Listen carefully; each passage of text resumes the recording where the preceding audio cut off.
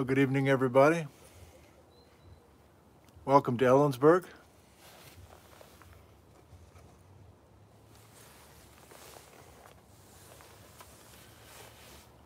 Our program on Cascade Volcanoes will begin at 6 p.m. local time. Welcome to the backyard. Hope you're doing well.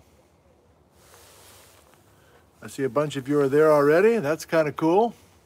Hello, hello, hello, hello, hello, hello, hello. Check my laptop and we can visit for a couple minutes.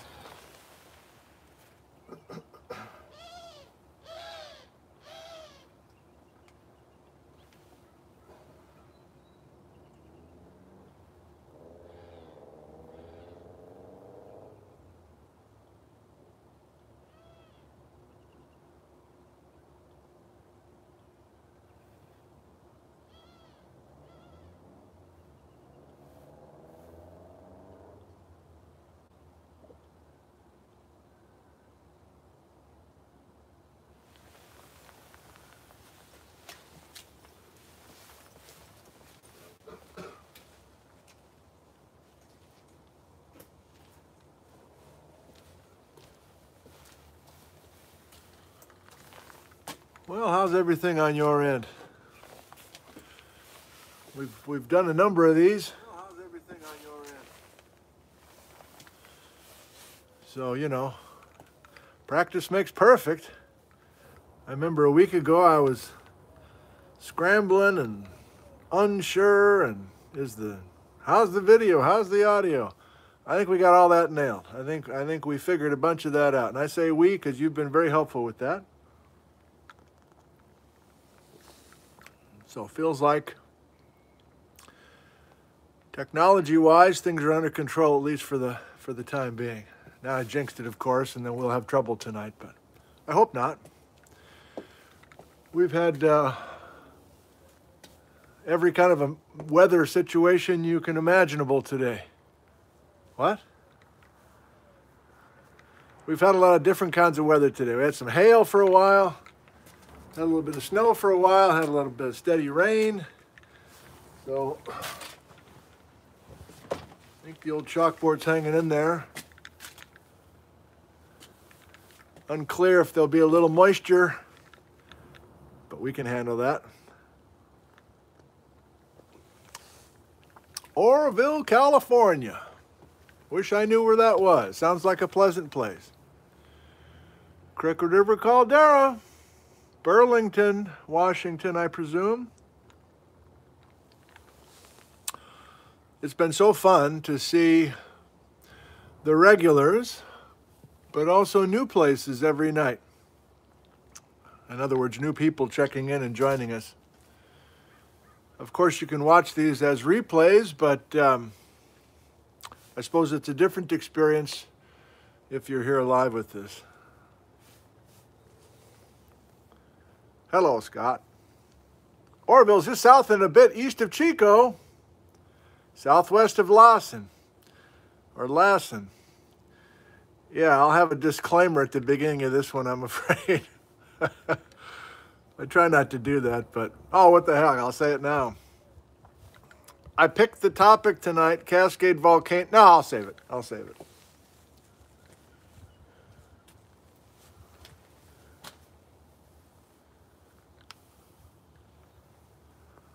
South Bend, Indiana again. Hello, Ruth. Tumwater, Carlson's. Hope you guys are doing okay. Sorry to hear the news.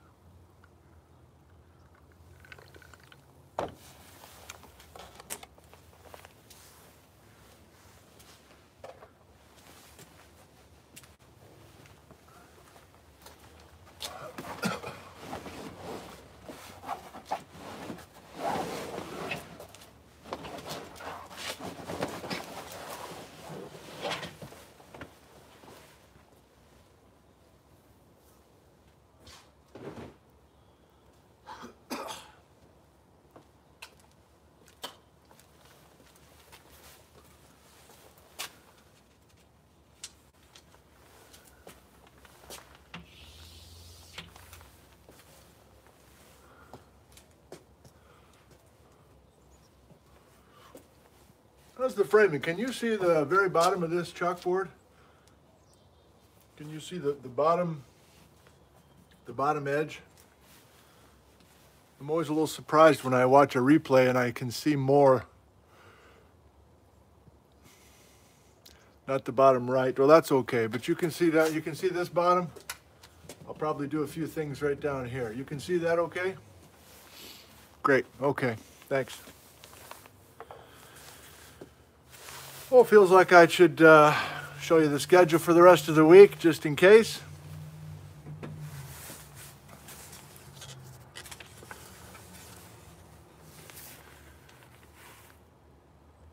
We will continue with talking about Cascades tomorrow. Something called ghost volcanoes. And then offshore of Washington and Oregon for great earthquakes. And then in the Columbia River Gorge. So pretty Northwest Pacific. Again, another programming note, we'll have a different time on Saturday and Sunday. Just switching it up a little bit.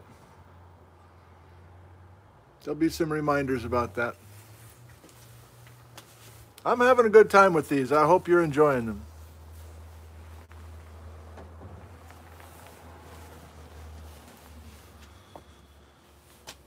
I'm particularly loose tonight. I don't know what I'm going to do here. I got a whole bunch of stuff, but we'll just wait for the Spirit to move us.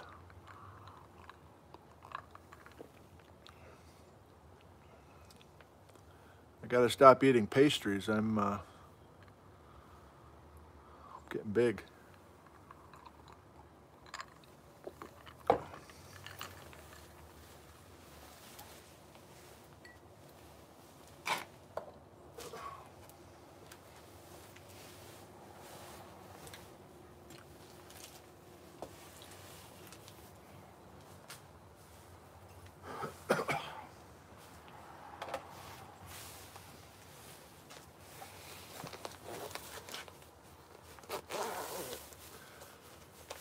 I'm going to risk it. I'm going to take this raincoat off.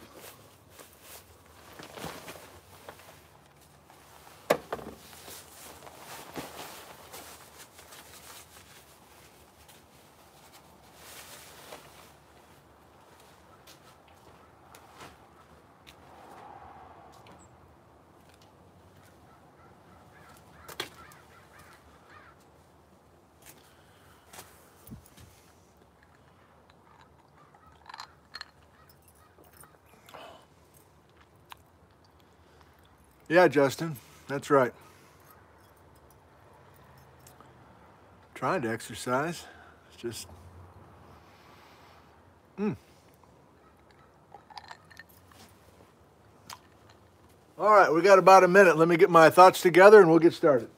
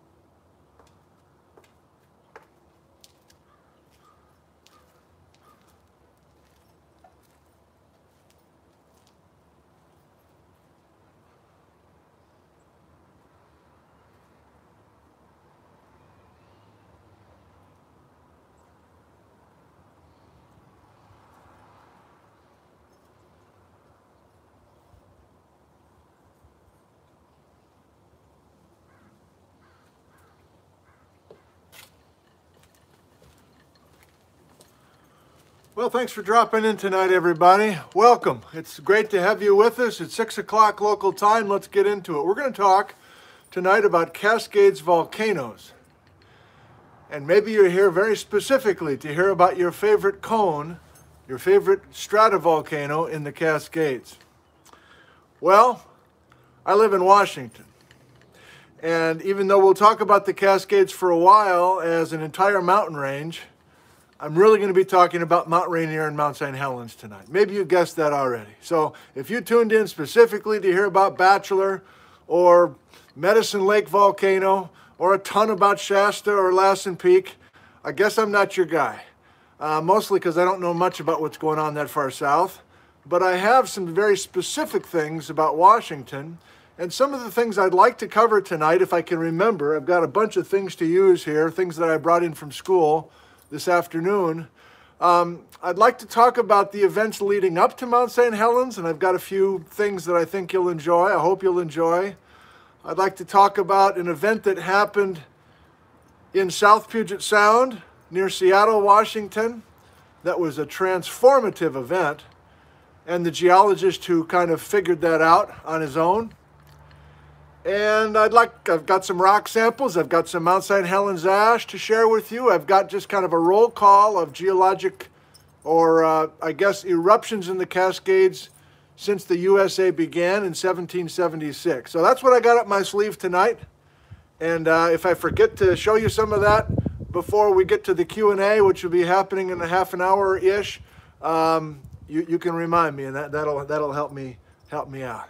You know, normally in the classroom, I'm not much of a prop person because I've got all these visuals and animations, but this is a different gig.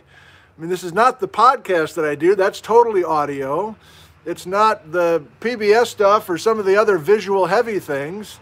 It's in this weird kind of sweet spot or sour spot between audio only and just visual onslaught.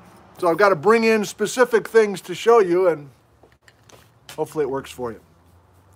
So we have viewers from around the world. Let's do a quick geography lesson. And kids, you're here, and do you know where the Cascade volcanoes are? So we go to the whiteboard right off the bat. We're going to use the chalkboard a fair amount. So here's Washington, and here's Oregon, and here's Northern California, Redding, Portland, Seattle, Spokane, Vancouver up in BC. And this looks like a bunch of peas in a pea pod, doesn't it? But I used red because those are volcanoes. That's red hot lava, magma that's coming up in those particular spots. And I chose circles here because we have cones. So these are not the circles of last time, which were the big supervolcano calderas. Instead, these are cones. Cones that look like this.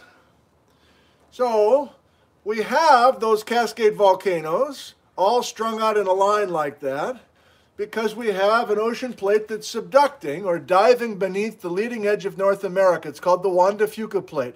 It's a tiny plate. It's a baby. It's a baby tectonic plate. And yet it's still a headache to us. The subduction of that Juan de Fuca plate has created lots of trauma for residents in the Pacific Northwest going back thousands of years. Yes, I'm talking about Native Americans as well as the white folks who showed up in the last couple hundred years. And it will continue to provide headaches for us, although we don't want to dwell on that tonight. We've got enough headaches going on right now. But this is an issue of volcanic hazards, and we can get there if you want a little bit. Okay, so as long as we have the subduction of the Juan de Fuca plate, we're going to have these volcanoes strung out in a line. Tomorrow night, I want to go back in geologic history and talk about 40 million years worth of Cascade eruptions, but that's not tonight. Tonight is just looking at recent eruptions in the Cascades, and by recent, I mean really just in the last couple of hundred years, and what we know and what we don't know about the future as well. Okay, so specifically in Washington, where I live, this is my backyard here in Ellensburg. Going from north to south in Washington, we have 5 of these cones. And each of them have, in our mind, an equal chance of erupting.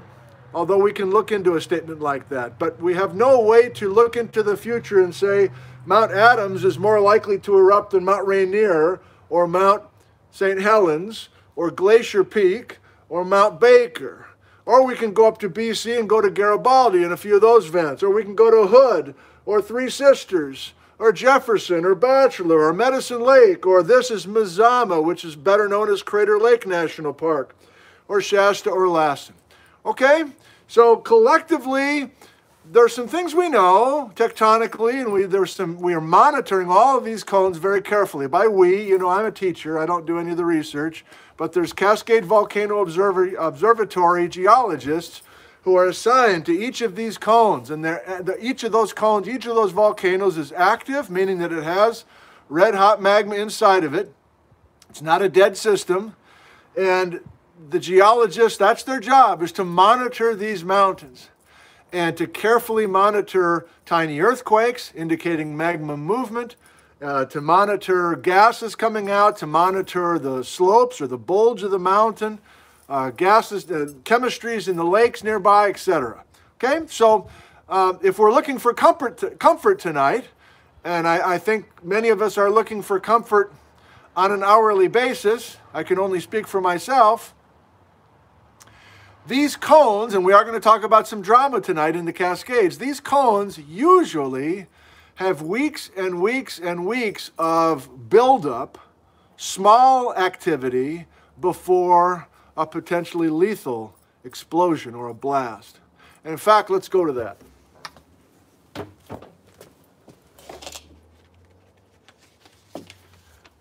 I'm working on a new lecture that I was going to give downtown and record for YouTube, but that'll wait till the fall.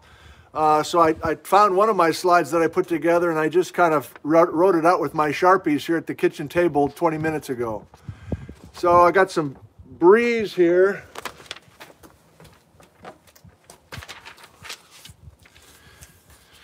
So here's the list that I've put together from various sources of Cascade volcanic activity, eruptions in the Cascades, since our country was born, since 1776. And you can see the name of the volcano in the middle. You can see the date or the age range that the cones did their thing. But I think it's also important to realize that each time we talk about one of these volcanoes erupting, it's not the same experience. And so this is the homespun categorization that I put together 20 minutes ago.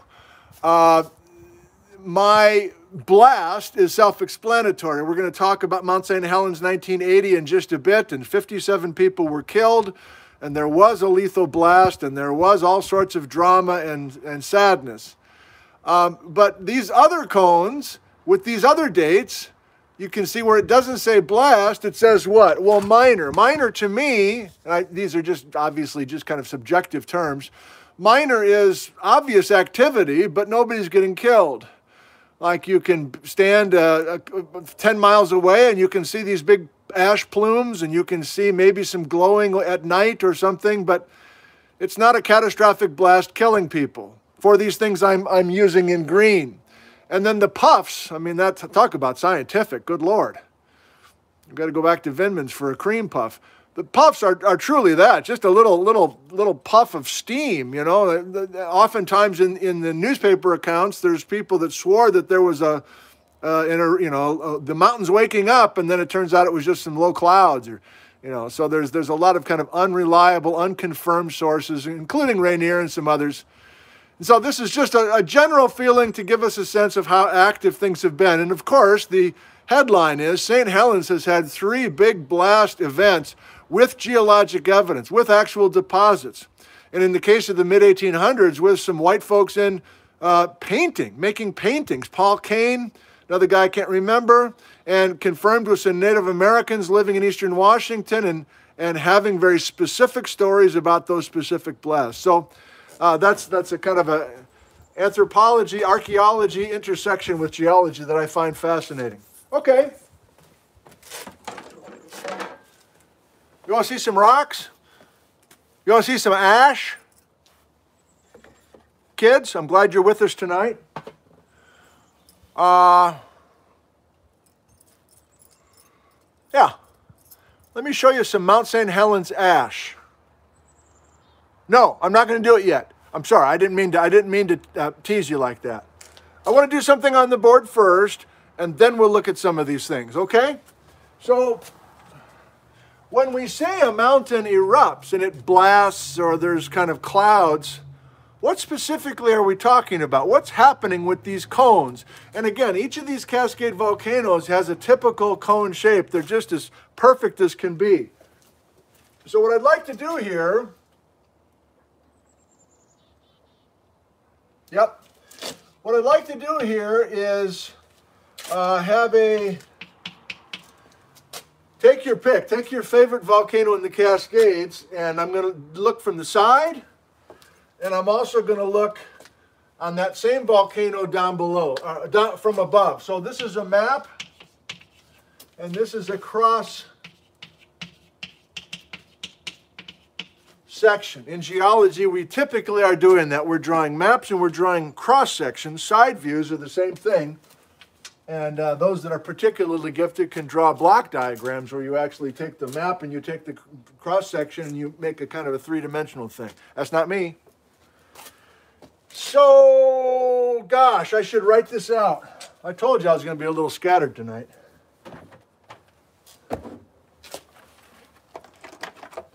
Our main lesson before we go to my rocks and go to my old newspapers that I found is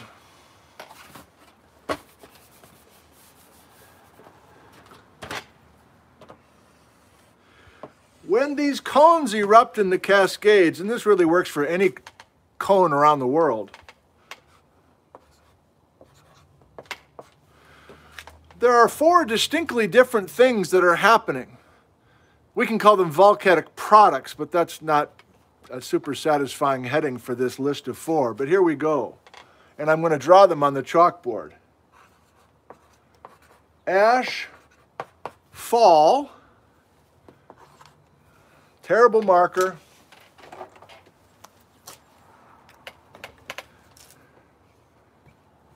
ash, flow, lava, flow, mud, flow. These are four different things, some of them far more dangerous than others. And in the case of Mount St. Helens in 1980, all four of these things were happening at the same time. And that's common for many stratovolcanoes or composite cone volcano eruptions. So let's look carefully at each of those. And keeping the pace up, I'm talking to myself now. I don't want to get too hung up on this because I got the show and tell, and of course we're getting to your questions momentarily. So I guess I'll go back and forth. So ash fall, what's that? Well,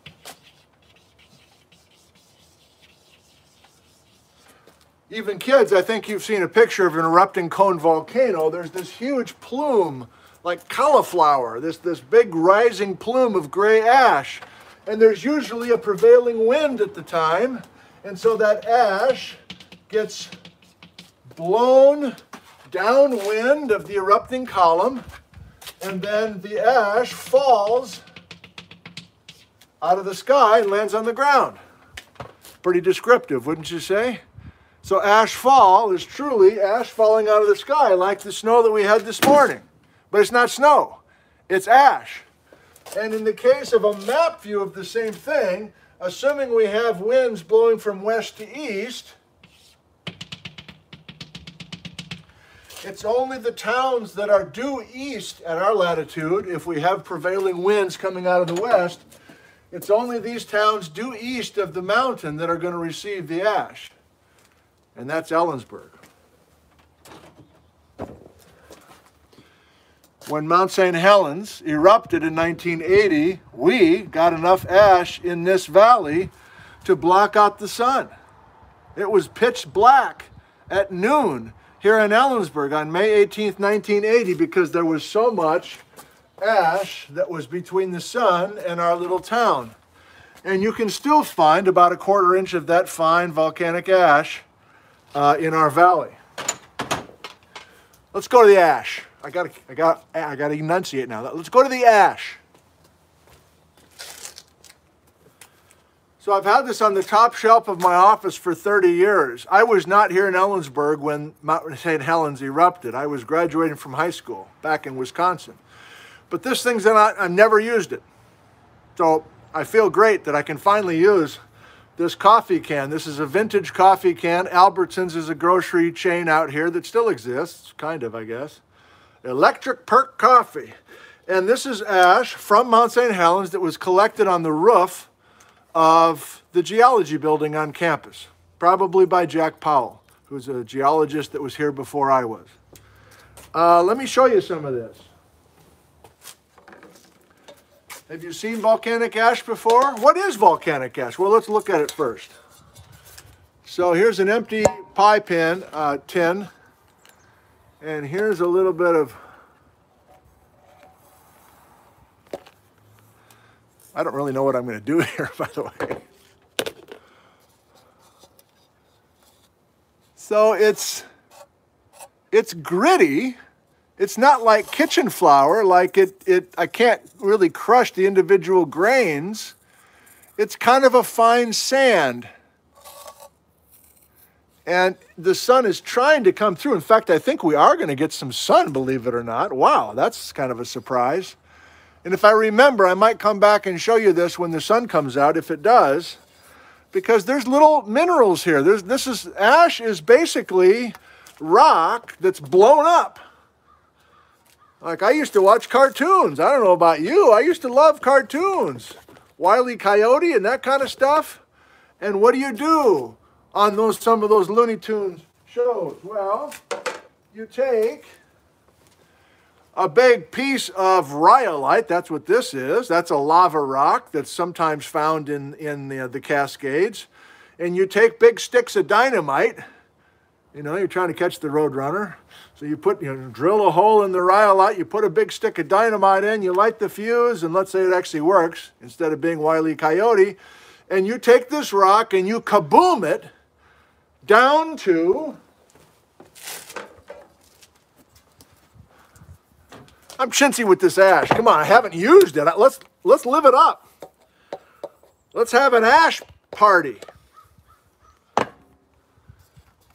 Give me some of that ash. All right, so volcanic ash is just lava rock that's blown to smithereens, but the minerals here and the minerals here are the same stuff. Same stuff. And this is the stuff that got blown downwind and landed.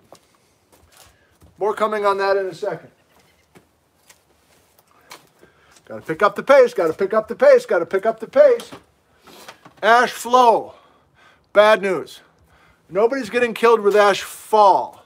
It's a nuisance. It's getting into carburetors. People are very anxious. They don't know what's happening. These cones don't erupt that often. But the ash flows, sometimes called pyroclastic flows, number 2, it's tough to survive that.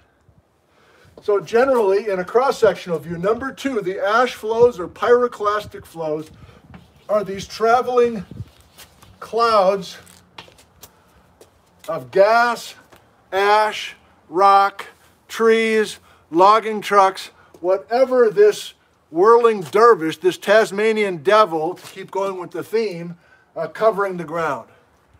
A ground-hugging, white-hot cloud that has so much energy that it doesn't care what the topography is. If there's a ridge ahead, the pyroclastic flow is going up and over that ridge. It's bad stuff.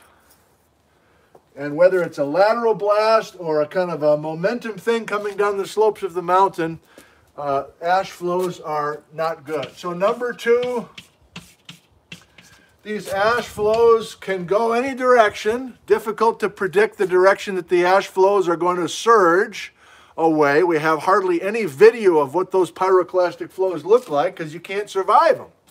You can't set up your tripod and get a camera going and then outrace this thing. Bad, bad, bad. Too bad to even think about. Let's move on. Number 3 was what? We got some sun. Can't believe it. Oh, yeah.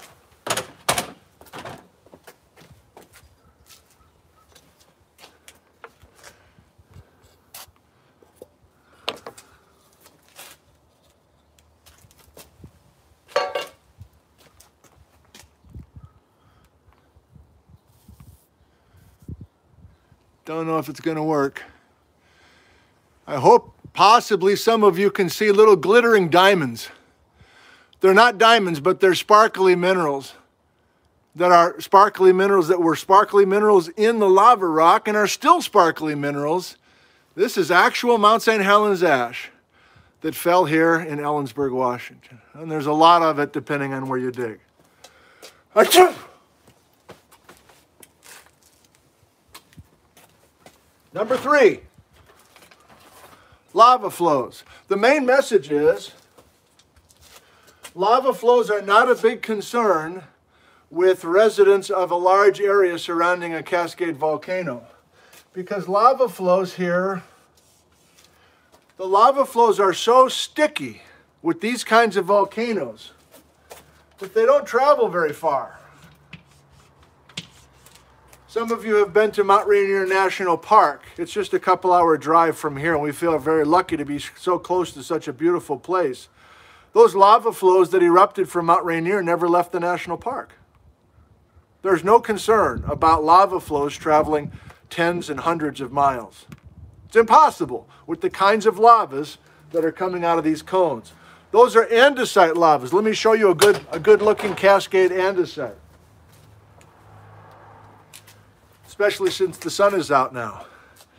So this is a lava rock that you haven't seen before in this little series. It's called andesite, named after the Andes Mountains in South America.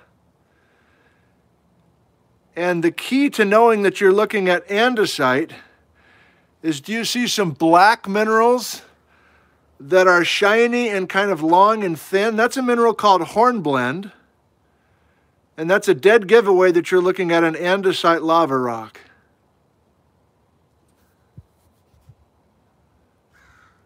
And this is the mineralogy or the crystal chemistry of these lava flows.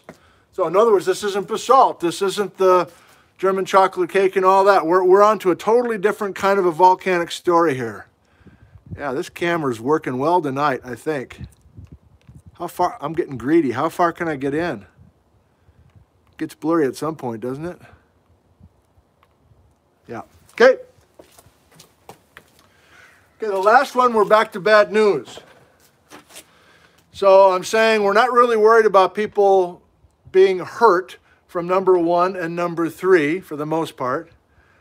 Number 2, that's a very big concern, and we want to make sure we know what's going on with mitigating something like that. Number 4 is a sneaky one, a volcanic mud flow, or something called a lahar. That's an Indonesian word, a lahar. Let me show you what one of those looks like. So here's the andesite lava that I just showed you that doesn't flow very far, let's say less than 10 miles. But this, which probably looks very similar to you, is volcanic mud flow. And this is from a lahar or a volcanic mud flow that traveled 60 miles away from the volcano. And you're like, okay, well, I don't even think I know what you're talking about. Well, we're talking about number 4 now, a mud flow. The idea is, when you have a volcanic mountain, like in the Cascades, take your pick, and it starts to become active, it's possible, maybe even common, depending on which mountain you're talking about, to have a whole portion, geologists call it a sector, one sector or one section of the mountain becomes particularly unstable. And like in a bad movie, like in a bad dream, at a particular moment, a whole portion of that mountain starts to move, starts to break away. And the initial action is a big landslide. So that part of the mountain is now here. I need an animation now. And now that part of the mountain has slid down to the base. And there's so much water and ice and snow in the mountain that it's not just a big part of the mountain that just slumps to the base of the mountain, that landslide actually converts into a volcanic mud flow, like this big vanilla milkshake that's going to head down this neighboring river valley. Or liquid concrete. Have you seen concrete come out of a cement mixer? That's kind of the consistency and the strength of a volcanic mud flow or a lahar. And the reason this is a problem is I'm going to draw on this map from, let's say, Mount Rainier, where a volcanic mud flow traveled.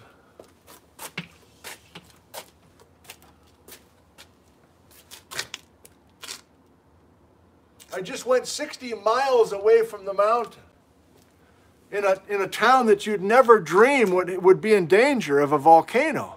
It's 60 miles away from the cone. And yet, that town is built on a volcanic mud flow from the past activity with the mountain. So educating the public about the dangers of these lahars is a big deal, especially because these lahars follow river valleys. Unlike the pyroclastic flows that kind of went up and over, these volcanic mud flows follow river valleys, and the bad news is all the roads in a mountainous area, all the dream homes, etc., are along the river. They're basically all the people are living in the path that these volcanic mud flows are going to follow. So how can I prove to you that this is a volcanic mud flow? Well, there's a key thing that's in this rock. I don't know how the focus is working tonight, hopefully pretty well. Maybe you can get a sense as you look at this lahar, or volcanic mud flow, that there's some white, here's some white patches here. And now let me take this key, it's my office key, and let me show you something.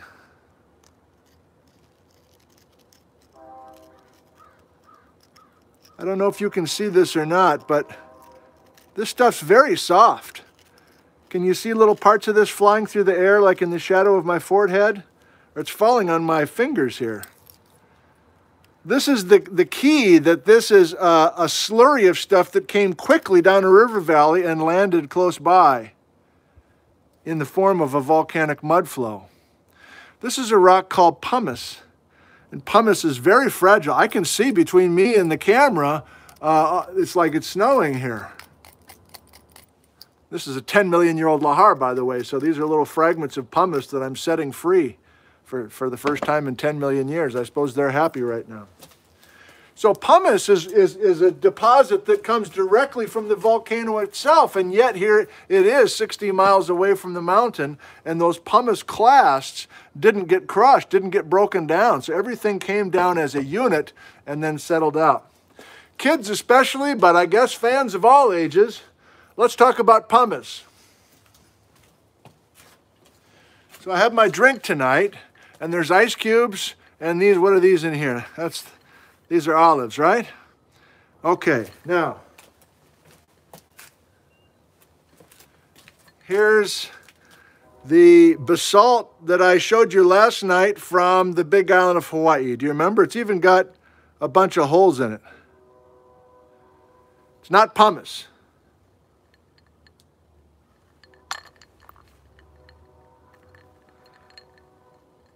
Okay, that went to the bottom.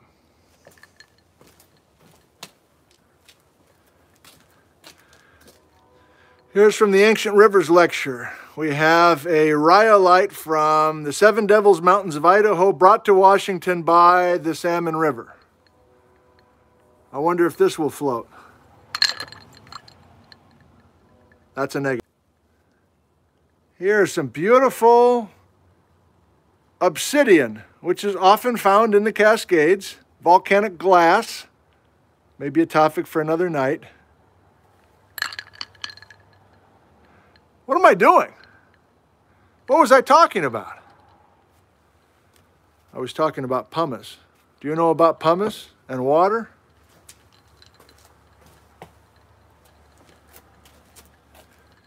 Here's a big block of pumice that's mostly airspace. There's more open space than there is rock in pumice.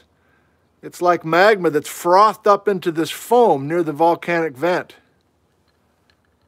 Shall we try it? I hope it works. I hope it floats.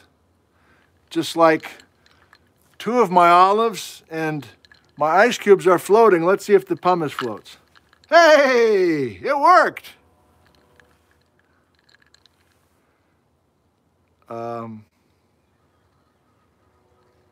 Here's to you.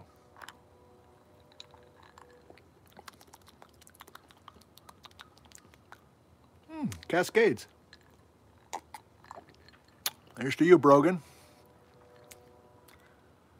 Okay, good. A little more show and tell.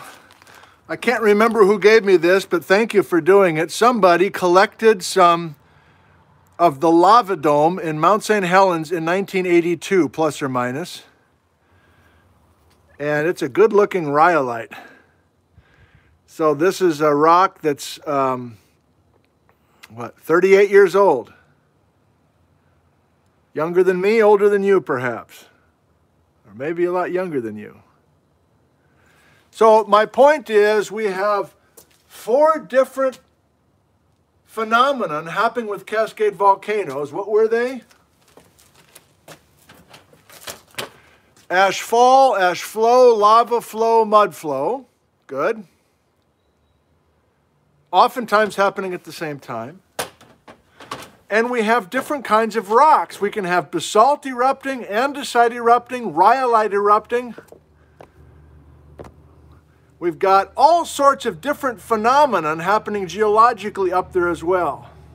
And the next time we have an eruption of a Cascade volcano, or if we think back to the last time we had an eruption of a Cascade volcano, all 4 of these events or phenomena and many different kinds of rocks are all being created with that one particular event. It's a complicated set of ideas. I'm kind of more setting up your questions than normal because I know you'll have a bunch of volcano questions, and I just want to give you a broad range of ideas here. Now, the sun is still strong, and I want to try to comfort you a little bit, if possible, and give you a sense. I don't know, maybe this isn't comfort now that I think about it. I want to give you a sense with these old newspapers that have also been on my shelf since I moved here in 1992, and I'm happy to start using them. So, where's that list? So I'd like to zero in on Mount St. Helens, the big blast, and if you're a young person, you're unfamiliar with this, I guess. There was a tremendous eruption of a volcano in southern Washington called Mount St. Helens. It erupted on Sunday morning, May 18th, 1980, at 8:32 in the morning, and we're coming up on the 40th anniversary of that tragic morning. The good news I'm trying to pass along is that that mountain woke up in March. The big blast where 57 people were killed on that Sunday morning was on May 18th. And I'm telling you that 2 months before that, in mid-March, there was action. In other words, this is not like earthquakes where you have no warning and then kabam. These mountains, these cone volcanoes, have patterns of small activity. So literally yellowed pages here. These are actual, I don't know who collected these in our geology department back in 1980. But this is from the Seattle Post-Intelligencer, a paper that no longer exists, but it was the voice of the Northwest since 1863. That's sad. Mount St. Helens erupts. Now, this is not the big event. This is just the beginning of the summit area forming a little bit of a crater, and they start interviewing geologists, just a few geologists who happen to be in the area. There was no Cascade Volcano Observatory yet. There were just a few United States Geological Survey geologists who were in the area taking some crude measurements. Let me read you just a couple things here. Mount St. Helens erupted from 123 years of peaceful slumber. This is on March of 1980, 2 months before the eruption. Just after noon yesterday with a volcanic upheaval that ripped a new crater in the mountain's top. Skipping down. This is sad. I hope I don't cry now. Volcano expert David Johnston said the mountain technically had not erupted yesterday when it belched up clouds of ash and steam. This is a steam explosion, a series of them, Johnston said. Johnston told reporters, who were allowed up to the 4,000-foot level of the mountain last night. An explosion could come in 10 minutes or 3 months, Johnston said. If there is an explosion, all sorts of stuff will start to come down. Well, David was one of the people that died in May 18th, and there's a whole story involving David. Let's move on. Johnston was countered last night by Dr. Donald Molyneux. So we'll talk, before we go to your questions and answers, your questions and my answers, we'll talk about Molyneux and Crandall here for just a bit. Molyneux, chief volcanologist for the USGS, who claimed that the glow observed on the mountaintop was an effect created by infrared photography. He said, however, that infrared photos showed 6 active hotspots in the growing crater. By 9 last night, the crater was reported to be 300 feet long and 250 feet wide and 150 feet deep. And he went on to say that we just don't know what's going to happen. But that doesn't stop the reporters from showing big spreads of this new crater. You can imagine that this mountain, which people had been vacationing under, there's family homes, family cabins, and then this thing is just kind of rumbling to life. Like, is this thing really a volcano? I can't believe it. Also in late March, this is the Oregonian. St. Helens spews blocks of ice. So I don't need to go through all these papers with you, but I can give you a sense that there was coverage of these quote-unquote minor events. Minor meaning nobody was killed yet. Minor was the events leading up to Mount St. Helens. And then here's the day after, May 18th. This is the Yakima newspaper, Monday, May 19th. She blows. Souvenir, special edition. Ash covers Yakima Valley. And Yakima, as well as Ellensburg, were the 2 of the communities just downwind. There's a color map, pretty sexy diagram for a newspaper in 1980. And Mount St. Helens is here. And that orange arrow is not lava. It's one of our 4 things. It's number 1. It's the ash fall that was kind of sent to the northeast. And many of you know that many of the towns in eastern Washington received varying amounts of ash. Surprisingly, there was more ash that fell over by Ritzville than fell in Ellensburg. So each town was a little bit different. Absolutely crazy, cautious drivers, agricultural impacts, the whole bit. Well, of course, this just wasn't, story was within the Pacific Northwest. This is a national story. Kids, this used to be a big thing. Most of us read a magazine that would come to your house every week. It's called Time Magazine. And so President Carter is flying in a helicopter. There's coverage. There's actually a very grisly photo here that I'm not going to show you.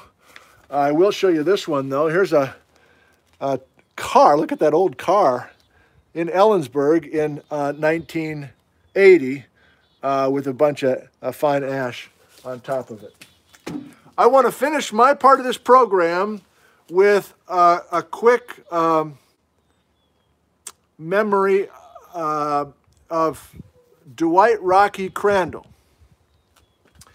So we're switching to Mount Rainier now, just before we go to your questions. And Mount Rainier has been studied just as much as Mount St. Helens. I'm talking about pre-1980 now, and there were all sorts of publications that came out. All sorts of interesting studies, mainly by just a few people. Crandall and Molyneux were 2 of the best. And I've made friends with Rocky Crandall's daughter, Jane. She made contact with me and said, I'd like to share some of my dad's personal belongings so that you can kind of understand more about him. And so she made a copy of Dwight Rocky Crandall's field notes from 1953, where he drew a light bulb in his notebook and he was doing a geologic map in the Puyallup, Ording, Buckley, Carbondale area. And his idea was, he thought he was mapping glacial deposits from the ice sheet that came down from Canada. But he was seeing a bunch of stuff in the South Puget Sound that didn't make any sense to him. And his idea was, I wonder if this is a big number 4.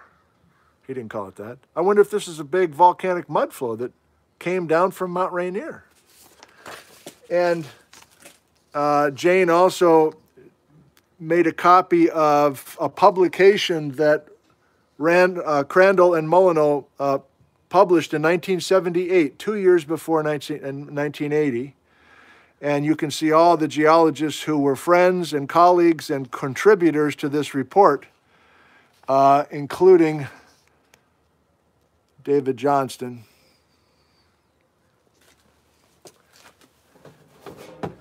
And something I haven't done with you before, but I'm going to try to do, I want to read one paragraph from that 1978 report written by Crandall and Molyneux, talking about, this is 1978, by a geology report now, predicting the next eruption of Mount St. Helens, 1978.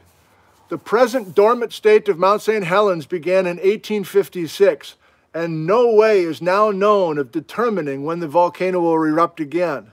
Mount St. Helens' behavior pattern during the last 4,500 years has been one of the spasmodic periods of activity, separated by 5 or 6 dormant intervals of a little more than 2 to about 5 centuries duration.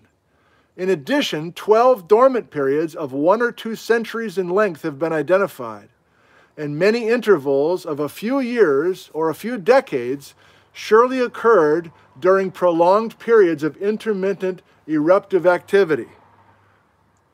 The Mount St. Helens volcano behavior pattern suggests that the current quiet interval will not last as long as 1,000 years. Instead, an eruption is more likely to occur within the next 100 years, and perhaps even before the end of this century, the 20th century. So you might go, well, that was kind of vague. They said about everything there. Well, you can only say things based on the evidence that you have. And you see what they were doing. They were looking at the deposits that they'd been able to work with, get the ages of those, talk about the average number of quiet years between events, and try to say something about the future. In his last sentence, possibly Mount St. Helens erupting before the year 2000 turned out to be right. Hang with me. I got 2 more things I want to show you.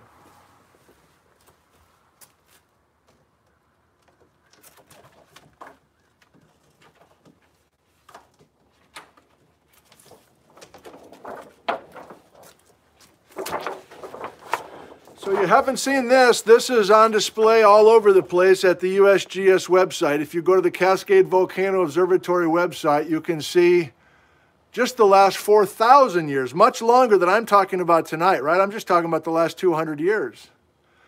But this is pretty much the main message of what we know from our studies of deposits so far, of all of our volcanoes in the Cascades, and what we know about their activity in the last 4,000 years.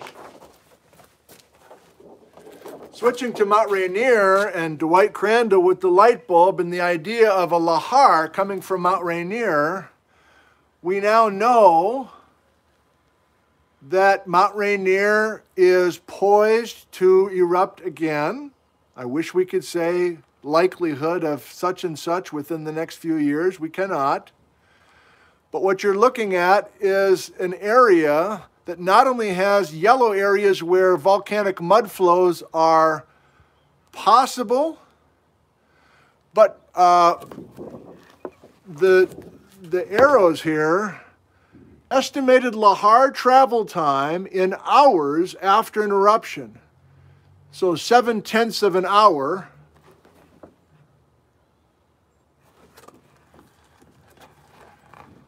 And they're showing you how much time folks would have to evacuate out of the valley at a particular spot once we get word that Rainier a sector of Rainier has collapsed and a lahar is coming down that particular valley.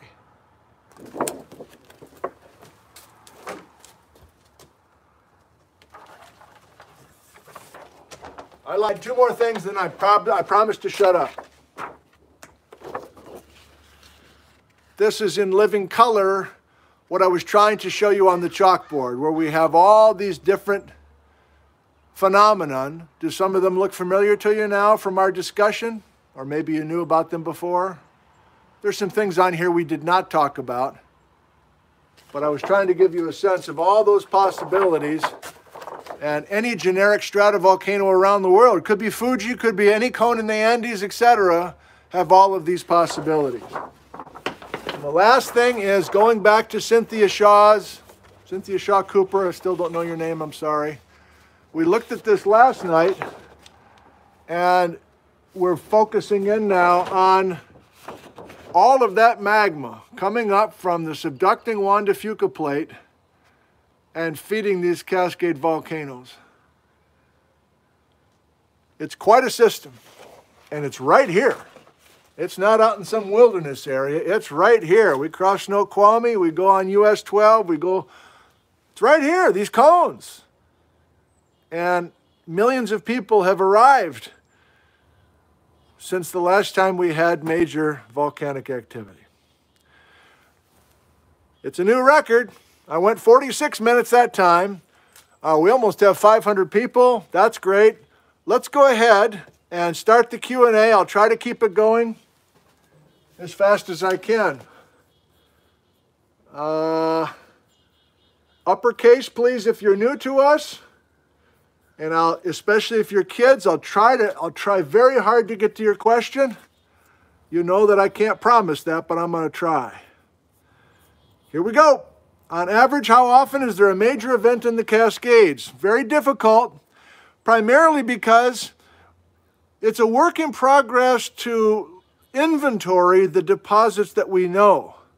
So think of each of these volcanoes as having dozens and dozens of volcanic deposits. 1, 2, 3, 4, maybe all of them. You know, our volcanic deposits. And we haven't had enough people and enough time to get dates for all of those things. Until we eventually get a sense of amount of volcanic material produced by past eruptions and dates on those things, I can't give you a reasonable answer. I'm sorry.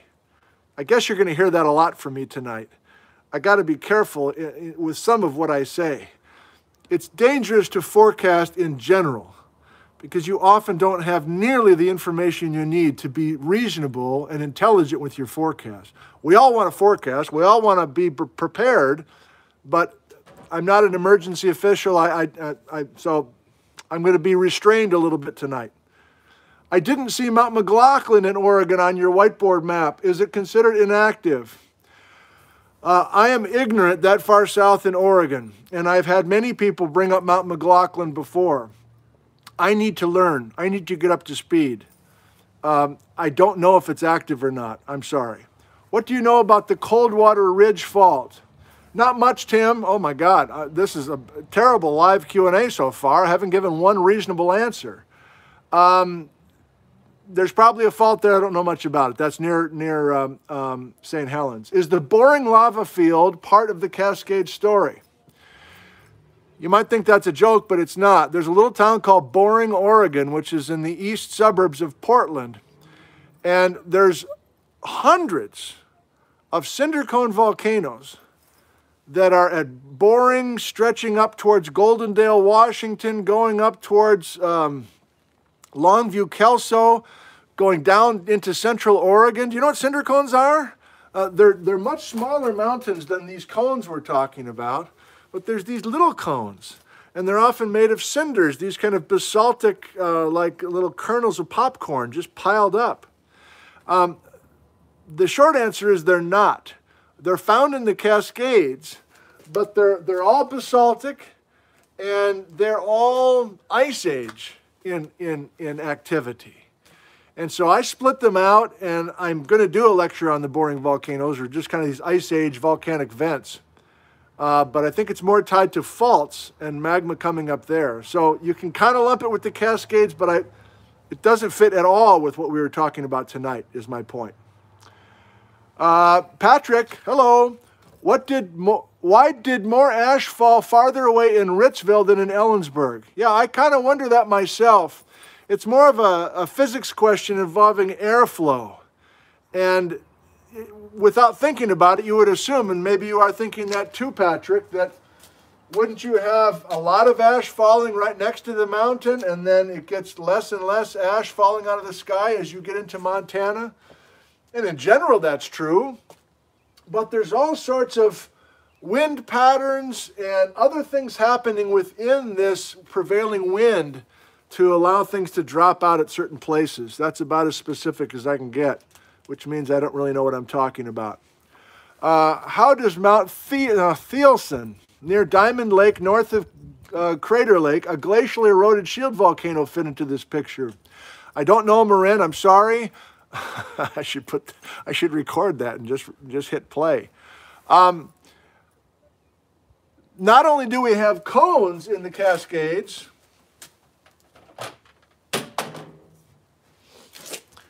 not only do we have these obvious, beautiful, majestic scoops of vanilla ice cream on the horizon known as stratovolcanoes, there's also shield volcanoes. Newberry Volcano has got about every different kind of volcanic activity you can imagine in one system. Much of that has not been figured out. And there are some Oregon volcanologists who are really doing some nice work, and I'm continuing to try to learn from them. So all I can say is that with the present cones that we have, the stratovolcanoes, we've got good, well-behaved magma systems that are generally producing one kind of magma. But even that's not totally accurate. You get some basaltic things coming up. St. Helens made a little bit of basalt 2,000 years ago, and that's Ape Cave. So there's complexity there, some of which nobody knows how to explain, but part of it is me needing to read more. Why do some of these... God. People were telling me to use one finger, but...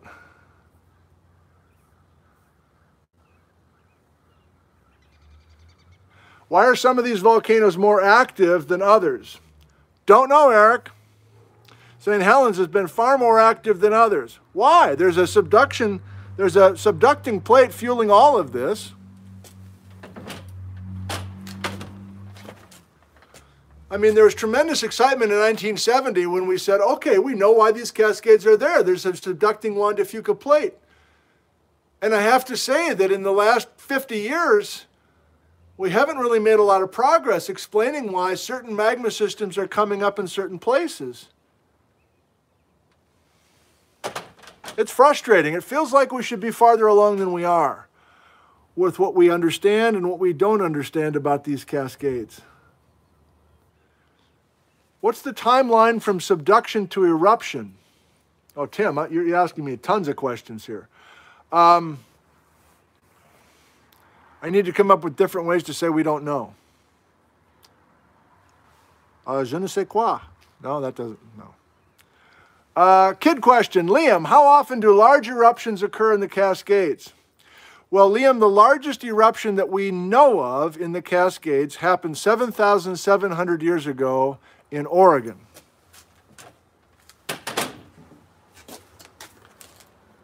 Right there. That was a mountain that looked like Mount Rainier, and it was called Mount Mazama. But when it erupted 7,700 years ago, the whole mountain blew up. And only the stump of that mountain is still there, and there's a big, beautiful lake in it now called Crater Lake. The amount of material that came out of St. Helens in 1980 and the amount of material that came out of Mount Mazama 7,700 years ago is way different. 43 times the volume came out in Mazama than Mount St. Helens in 1980. And so if you want to think about something that's particularly sobering, what happens if Adams or one of these others erupts like Mazama did? That would be not a good thing. All we can do is, based on our evidence that we have with these deposits, try to answer some of these questions. Could one or more volcanoes erupt when the magnitude 9.0 earthquake hits? It's a common question. Can't rule it out, but we have no evidence that a great earthquake, which is our topic on Saturday, no evidence that a great earthquake offshore triggers a cascade volcanic eruption. We don't have any evidence of it yet. There may be a time that we'll make that link, and I can see your logic, but we certainly don't have any experience with that in the last 100 years, and from our deposits, we don't have any evidence of that so far yet. Jeff from Vinman's Bakery, which Cascade volcano is most and least likely to erupt?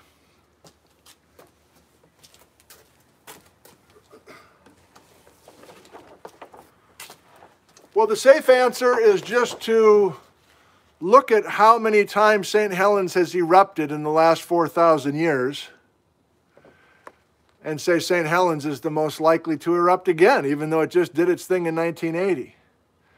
And you're like, well, I don't see how that works. The upper 1,000 feet of the mountain's gone. Like, how can you say it's most likely to erupt again? Well, again, all we can do is base on our past and the frequency, and that's what Molyneux and Crandall were doing in that report. And least likely, I mean, I guess from this you'd say Mount Jefferson. But I wonder, when I look at a beautiful chart like this, is this misleading? How many geologists have gone to Mount St. Helens and made studies? How many geologists have gone to Mount Jefferson? The same amount of geologists, the same amount of work, the same amount of looking? It could be, there could be just as many volcanic deposits and just as much activity with Mount Jefferson that we just haven't found the deposits yet and done the work on. So part of this is just where you happen to visit. And that's sometimes part of what we do in geology. I knew there were going to be questions tonight. I didn't know there'd be this many. I'm going to have to go along here with you. I hope you can hang in. Has Mount Rainier ever had a VEI 6 or bigger eruption? I don't think so, but I don't remember what a VEI 6 really is. What limits a stratovolcano's life to 2 million years? That'll be tomorrow night. Why? That's a nice trick. Why did the andesite from Goat, that's tomorrow night at 2. We're going to talk about the Goat Rocks volcano tomorrow night. Do we know what a new cone formation would look like? A new cone volcano. Well, again, tomorrow night we're going to talk about what we know about the history of making cones over the last 40 million years. And I don't want to give all that away. But the kind of old school way to think about these cones starting from scratch is that there's kind of the initial magmas are lava, are basalt, like a shield volcano. And then as time goes on, you differentiate the magma and you start building cones made out of andesites and rhyolites. To be totally honest, I'm not sure that's still the view, but that was what I was taught 30 years ago. Where are the ash and lahar deposits from in Highway 10 and Weenass Road? Tomorrow as well, we're going to talk about reconstructing ghost volcanoes. In other words, we're going to use our deposits from tonight and investigate where cones used to be, but they're gone. And I'll give you a bunch of specific examples, including here in Ellensburg on Highway 10. Hi, Mom. Is Mount Adams dormant? I always struggle with dormant.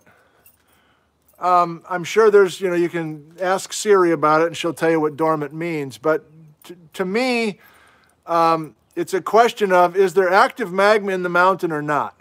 And if there's active magma in the mountain, somewhere down deep, then that thing's alive. And Adams has active magma in it. So let's get away from sleeping and dormant and extinct and all that. It's just, we get hung up on words there. We've got very specific places in the Cascades that have active hot magma and it's moving, and we're documenting that movement, and those are the places to focus on. Is the volcanic ash particularly fertile for plant life?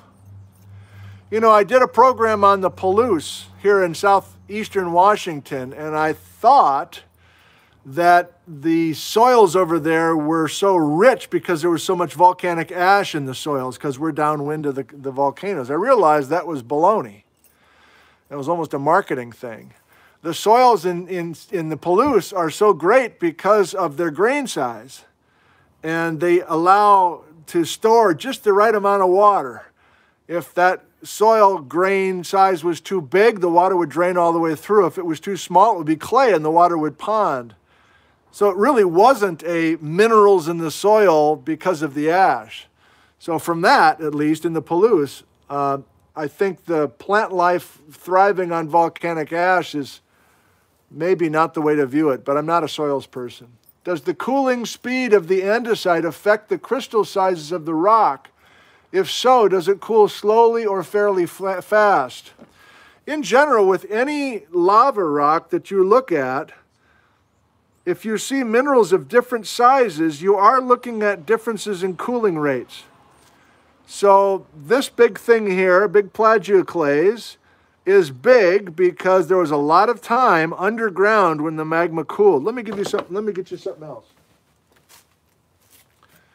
We looked at this one last night. In geology, we call this a porphyritic texture, meaning that the sparkly minerals you can see are big minerals because they formed in the dark underground, underneath a volcano. But you see there's also a bunch of black that's in between those crystals. And that black stuff, if you look carefully in a place where there's just a bunch of black and you can't see crystals and sparkles, that's a bunch of minerals that cooled very quickly because the lava came out of the volcano. I'll show you another one. Here's this 38-year-old rhyolite from a dome growing in Mount St. Helens. Same idea. You can see some individual crystals of quartz, and that is big stuff, so it cooled slowly underground, but then all the pink that you see cooled very, very quickly. So you can read the history of a cooling system just by the size of the minerals. This is fun. This is fun. How long after the Juan de Fuca plate finishes subducting will the Cascade volcanoes continue to be active? Please tune in tomorrow night, Miss Koff. We're going to do that. I don't mean to be slippery here, but I guess I am. Where does all the material come from for lahars to reach Tacoma? The mountain itself.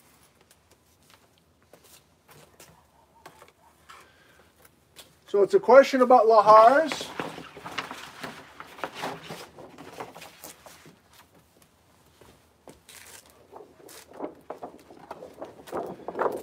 Remember, this is not a lava flow, this is a lahar. So do you remember I had... So the question is, where does all that liquid concrete come from? It doesn't erupt out of the mountain. It's stuff that flows away from the volcano, but it's not stuff coming out of the mountain. It's a part of the mountain. One more time. If a whole portion of the mountain breaks away and slides down into the river valley, it slowly changes from a landslide into a volcanic mud flow. And then it has enough momentum and enough water to flow. And we're back to this guy here, showing Rainier in green. You can see Seattle's up at the very top. And as I push in, you can see that what we're saying is that a portion of Mount Rainier is going to break away from the mountain, and that material is going to flow to your town.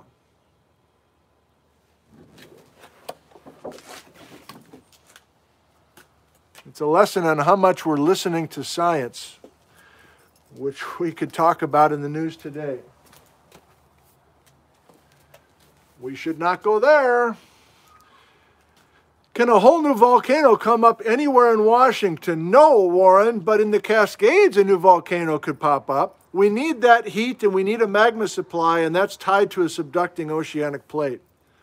But there's no evidence that there's no reason to believe that a volcano is going to show up here in Ellensburg or at Ritzville or Warden. Any idea when Shasta last blew? Yeah, not off the top of my head, but for this new volcano lecture that I did, I went each cone, went cone by cone, went to the USGS site, and they have dates that they know of the last major eruption of each cone. So you can go to the CVO website, Cascade Volcano Observatory website. Those dates are usually in the order of 1,000 years ago, or 2,000 years ago, or maybe 500 years ago. I don't remember Shasta, sorry. Lassen erupted in 1914 and 1917 during World War I, but minor, just, you know, impressive ash clouds, but not much more than that. How about a few more? Is it possible for a new, yes, Ron, a new volcano in the Cascade region? Possible. No evidence of new magma kind of heading to a spot now. Why does rhyolite tend to be pink? There's a mineral called potassium feldspar, and it's a pink mineral. And so magmas around the world have different chemistries, and if you're a high silica magma, you don't have many black minerals in it. You've got usually these lighter colored and pink minerals known as potassium feldspar. What happens when volcanoes erupt under a glacier? Yeah, I'm really interested in that. There are things like that in Washington that I haven't spent much time with. There's a place called the Indian Heaven Volcanic Field and the Simcoe Volcanic Field. This is kind of a long drive from Ellensburg, but if you go down to Goldendale and basically stay on the Washington side and kind of north of Hood River and north of, there's cool stuff where you've got, I can't even think of the names of these things now, but you've got certain forms of cinder cones that have flat tops and other kinds of weird shapes because they were fighting the ice. And there's some modern examples in glaciated places today. British Columbia has a lot of those as well. I want to say a word, but I don't think I have it in my head. 3 more. How do scientists, Patrick, thank you. How do scientists see what's happening with the magma chambers? How do they see under the ground that far? I'm glad there are scientists like you in our world. Well, thank you, Patrick. I'm trying to be, you know, in the olden days, you would get milk delivered to your house. And this very handsome man would show up in a white milk truck and come out with a white outfit and just put the chilled milk bottle on your doorstep. I'm the milkman, Patrick. The scientists are doing their work. You're doing your thing, Patrick. And I'm the delivery person. But thank you. They see what's happening in a magma chamber oftentimes by looking at how earthquakes travel through that area. And so we can't go down and like take a sample of the magma chamber, but we can study seismic waves, earthquake waves that travel through, kind of like a medical procedure where you want to see what's going on in somebody's brain, but you don't want to drill into the person's brain. So you send signals through to learn about the brain without hurting the brain. Same idea here. Does volcanic tuff turn into rock eventually, or does it stay clumpy dirt? You know, I have a rock hammer. I have at least one left.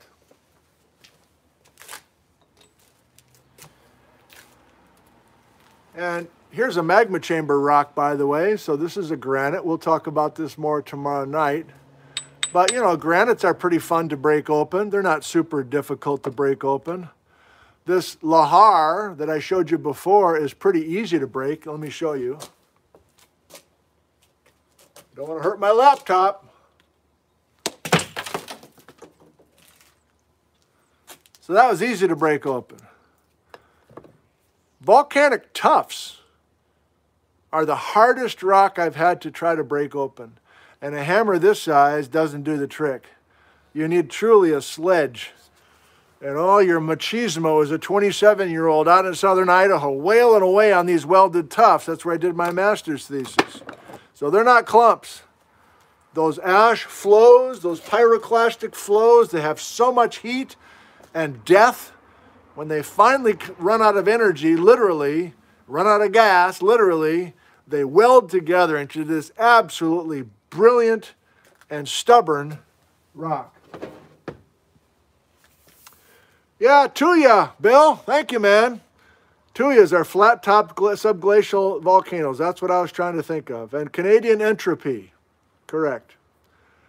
I'm going to do one last one. We'll scroll back and see if I can find another children question. And now that I said that, I'm sure I'm not going to find it, and I'm going to feel terrible. So I'm just going to find one that, regardless. How do cone volcanoes differ from shield volcanoes?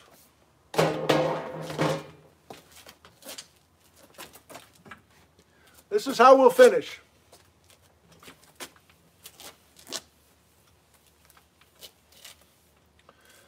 Some of you have seen me do this a bunch of times.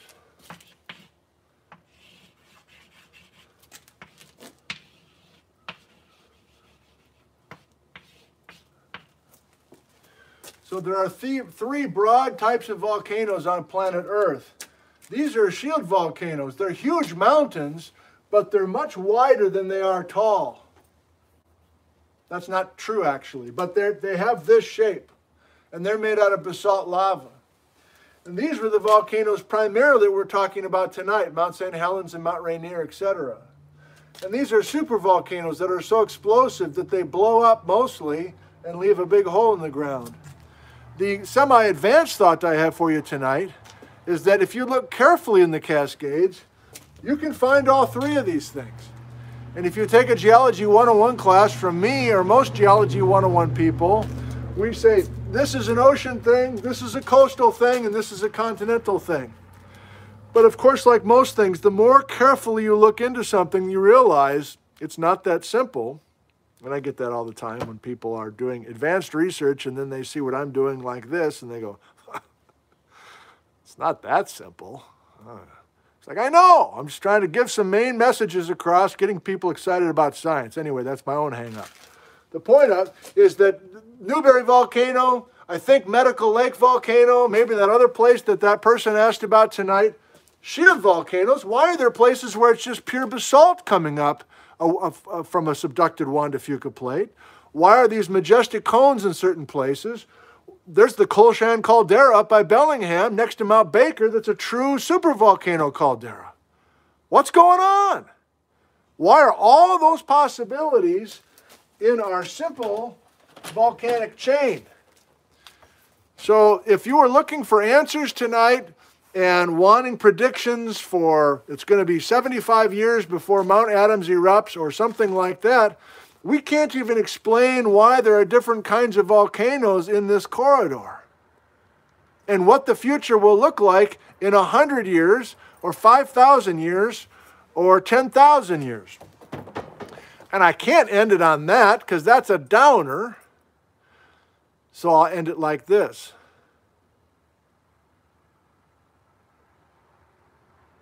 A 100 years ago, we knew nothing about volcanic eruptions. We didn't know about plate tectonics. We didn't know how to monitor magmas. We didn't have people assigned as scientists to keep track of these volcanoes and spend their whole careers learning about their past behavior. And we've learned an incredible amount in the last 100 years, and especially in the last 40 to 50 years. So just think about how much more we'll know in 50 years or 100 years.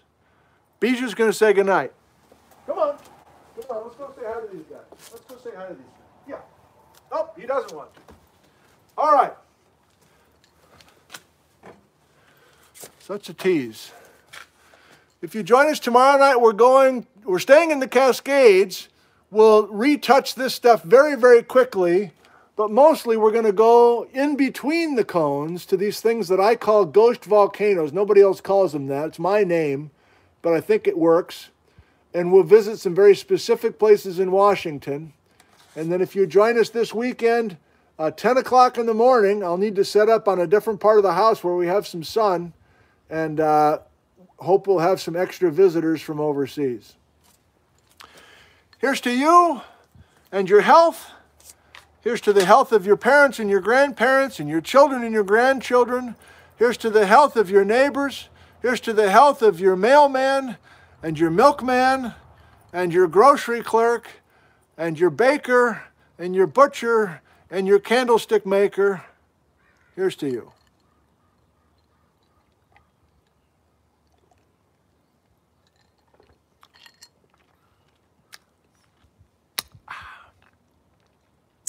That was a long one. I'm glad you stuck to the end. And we'll see you tomorrow night. I love you.